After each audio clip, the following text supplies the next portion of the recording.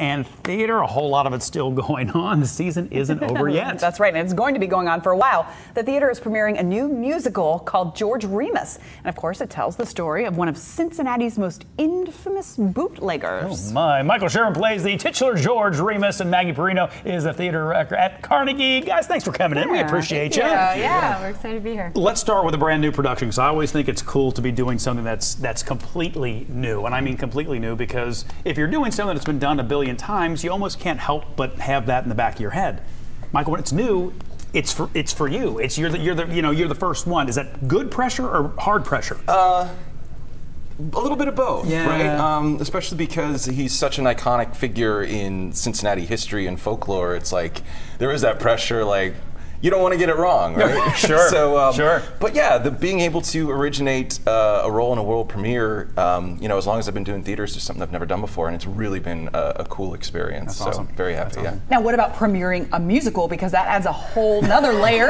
Not only is it a new play, but you've got to add the music. You got to, score and do all that stuff. What is that like? Well, it's really interesting. So we just added the band last night, right? And it's not something where they couldn't listen to the CD beforehand, right? It wasn't like music they'd grown up with. We're rewriting the orchestral arrangements as we're going, right? So it's really interesting to be a part of it, and you just have to be on your game, right? You have to be ready for any changes, implement them fast, and just keep running. But that's kind of cool. I mean, it's such an organic, kind of thing, I would think. Yeah, and I was going to ask who wrote the music for it. So Janet Vogt and Mark Friedman are the musical writers, and then the book is written by Joe McDonough. The musical writers wrote Tenderly, the Rosemary Clooney musical, which we did the Carnegie a few years ago.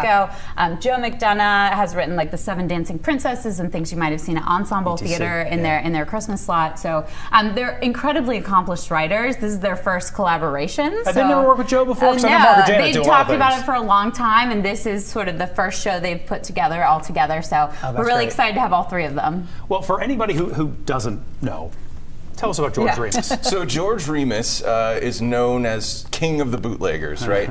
Oh, there he is. He had there he is. He had such an interesting story. He and his family immigrated from Germany and settled in Chicago, and he really was a true American rags to riches story. He started as a pharmacist and then became a lawyer, and in his lawyering career, defended some bootleggers and found out how much money there was to be made in the Prohibition era of bootlegging. And so he's like, well, I'm a really smart guy. I bet I can do it the best. And sure enough, he was right.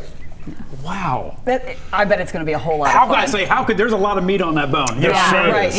Especially being a musical that's about awesome. bootlegging. That sounds like, are you enjoying it? Yeah, absolutely. It's been quite the experience, and to just delve into a character as interesting as this guy was, has just really been, as an actor, it's really a joy just to get in and find out what makes people tick. And there's a lot to old George to figure out. It's true, yes. Now, in addition to a world premiere, you've got some old favorites that are still running right now too, which is pretty awesome. Let's talk about that. Yeah, so we took on this summer sort of a cool experiment.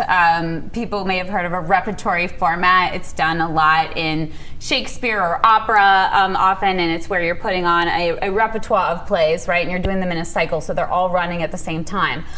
So we have Into the Woods and Rent running, two spectacular productions. Not easy to sing all of these shows in one weekend. Do any of the cast cross over? They do, So each show has between 5 and 8 people that sort of cross over between the other shows. Wow. And yeah, we're changing sets, we're changing costumes. I'm rolling racks out of dressing rooms, pulling new racks in. We're resetting mic plots, resetting props backstage. It's an undertaking, I'll say that.